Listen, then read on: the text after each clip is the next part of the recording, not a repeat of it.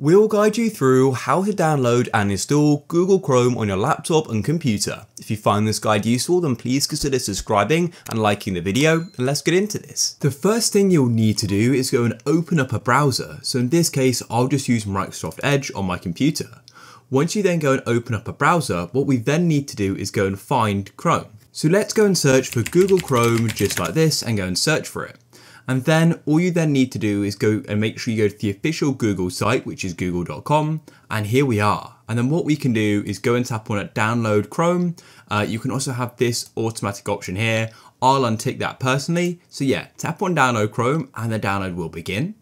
And if you're using Edge, you can actually get your downloads in the top right, or what you can do is after you've downloaded Chrome, all you need to do is open up your file explorer and go to your downloads and find the installer. But mine's here, so I'll click on it and it'll then begin.